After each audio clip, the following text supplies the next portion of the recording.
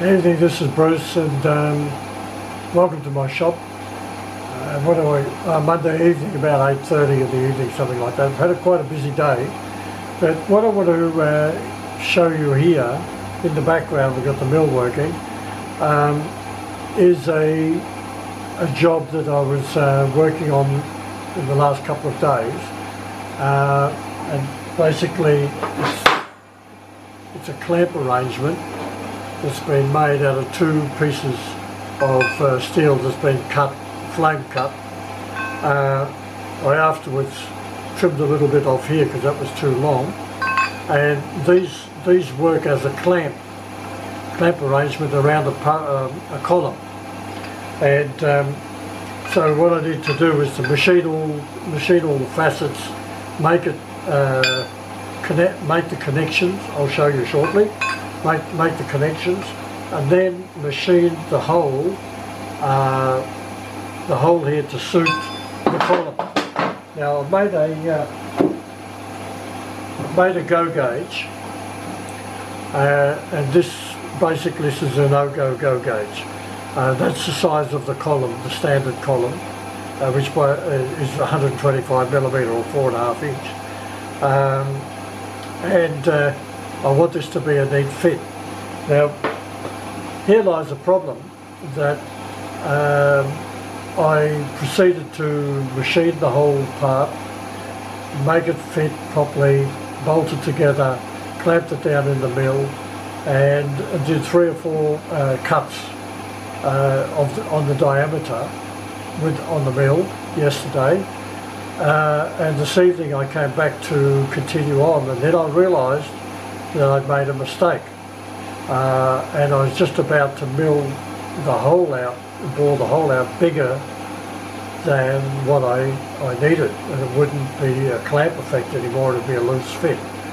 And I'll demonstrate that now. I'll just come over, show you that's working on the mill at the moment. But it's finished its final cut. I'll just turn that off.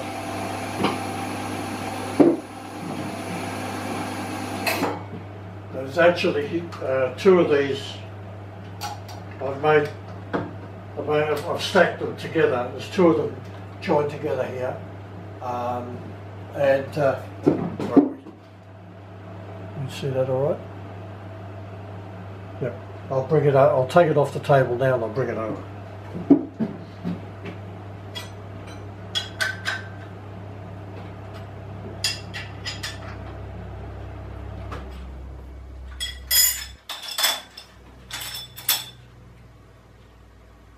Of course, we had a ring here we used for the lift to make sure that wouldn't be pulled through.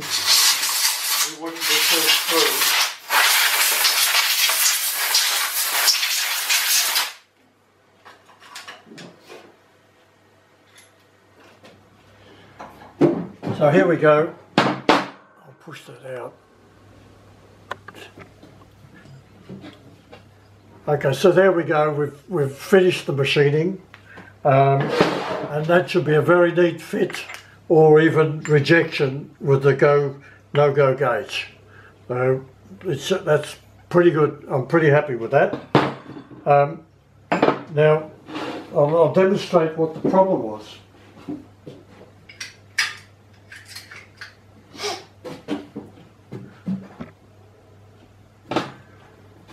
Can't see that. Let's bring that down further.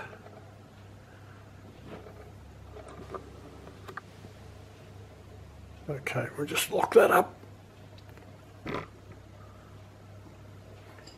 Take that apart.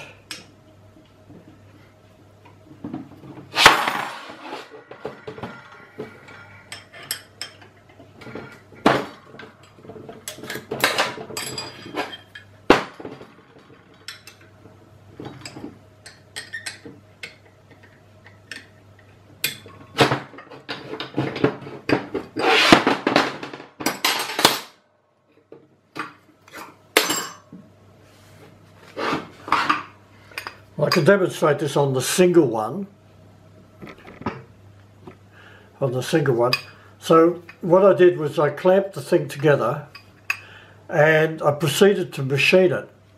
And I was getting bigger and bigger. Then when it was going through about the 5th cut, I was looking at it and I thought, there's something wrong here. And that's when I realised that I was machining it to the exact diameter, but I really need the clamping effect. We need a bit of a gap here. So what I did was I stopped the machining. I made sure that one half of it was clamped well down. I put an extra strap clamp in, released off the bolts, and introduced two 2mm. That was the maximum I could use. 2mm of these shims that I have. I have a swag of these shims, a big box full of them down here, and I put those in, those 2 shims in, and then closed it up and moved the X table 1mm. These are 2mm, so I moved it 1mm forward, and then I proceeded to do what we've seen done now. So, so even if you think you've got everything 100% under control, there's always that something that may come along and bite you. And if you're not, you haven't got that awareness, or what's I could have ended up with having these two, basically these 2 pairs, useless. Or I would have maybe had to machine some more out of the gap here in order for them to clamp properly. But I wanted that. I need that little bit, that 2mm gap, so it is going to do that clamping that we want. So just a little lesson. We try to be perfect, but we're never always perfect, and it is just one of those things in the job shop or in the home shop or whatever you're doing, really. Is sometimes you just sort of scratch your head. I can't scratch my hair, there's nothing there. You scratch your head and say to myself, hold on a minute, am I in the right spot here? So all the best, and don't forget Barzy Summer Bash is coming along. We need your support, and we'll be back with more on this particular project as we develop it. See ya.